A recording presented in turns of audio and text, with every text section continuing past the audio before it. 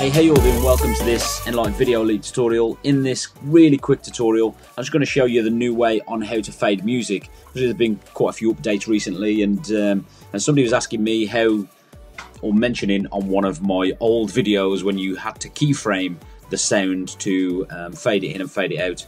They just mentioned that, yeah, it didn't work anymore. So I'm going to show you the new way. It's been around for quite a while, but I thought I'd show you anyway. So let's go over to Enlight. I suppose what this will show you as well is how to add some stock footage and stock music as well.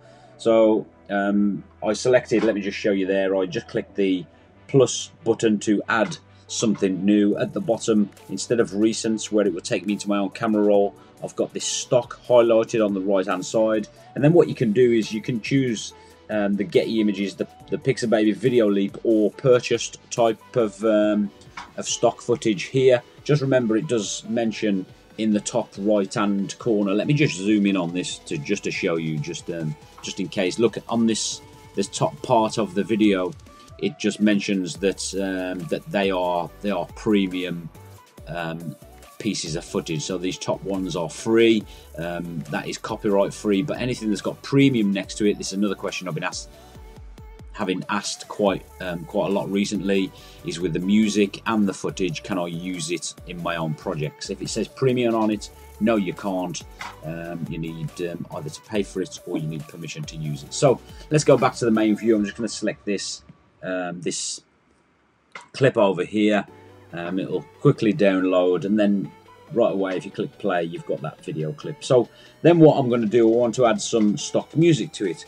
So down the bottom, I've got the audio in the center. So I'm just going to click the audio, and then I'm going to click music, and then it sort of defaults to the stock music as well. You see down the bottom, you either have the artists. So if it was your own music, you would then go into your files, your artists, your albums, or your songs, or your stock music. There, I've got stock music.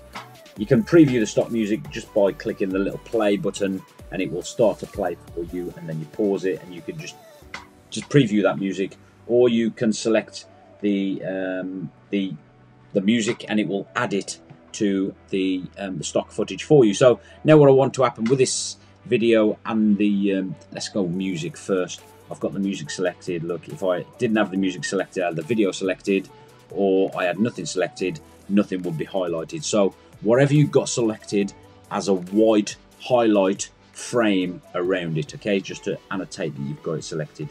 Now all I do is select, with the music selected, select this fade button. Really simple. I want it to fade in, obviously, and now I just use the slider and change the duration of how long I want it to fade over, and you have from 0 up to 5 seconds in order to fade the music. So if I just choose 3 seconds duration, 3.5 seconds duration, click play, that music will fade in over that duration. So I know that it's a 3.5 second duration. If I want the video to fade in over the same duration, I select the video, but this time I select opacity, drag the opacity down to 0 with the video clip at the start.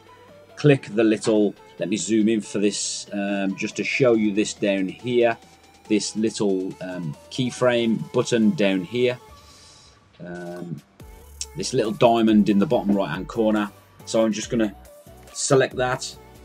So you notice it changes to a minus, and on my main timeline right over here, it puts a diamond for me. So I'm just going to slide across up to 3.5 seconds. When I get to 3.5 seconds roughly, I'm going to drag the opacity. So while I'm dragging this little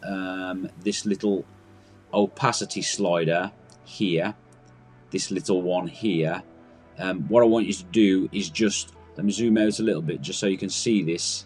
I want you to watch the little diamond in the bottom left hand corner, sorry, bottom right hand corner, and it will create a keyframe for me. See, so it changes to a minus, and in the timeline I get this keyframe selected for me. So now if I play through that, go back to the start and I play through that, the video and the music fade in nicely together. And likewise, if you wanted to do the fade out, you would just reverse that, but you would do it at the end. So hope this video has helped you out. Really simple. Take care, and I'll catch you all soon.